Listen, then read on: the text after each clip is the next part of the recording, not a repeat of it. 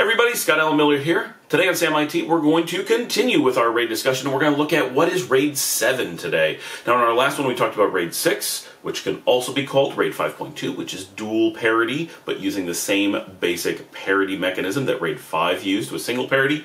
RAID 7, which can also be called RAID 5.3, is the logical continuation of that. It is triple parity using the same variable stripe that,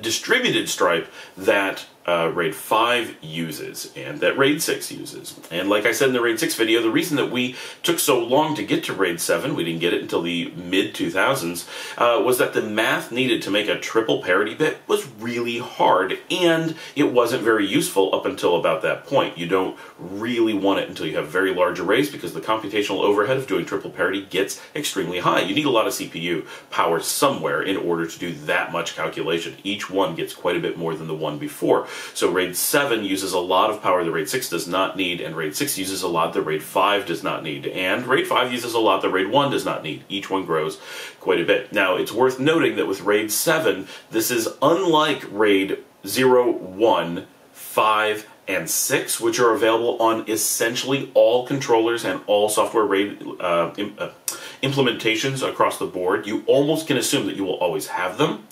RAID 7 is so rare that there is currently, at the time of this video, and for the last nearly 15 years, only a single implementation anywhere, and that is in the ZFS from Oracle, or OpenZFS product that came from that software RAID subsystem under the brand name RAID Z3. This is quite literally the only RAID 7 implementation that there is anywhere.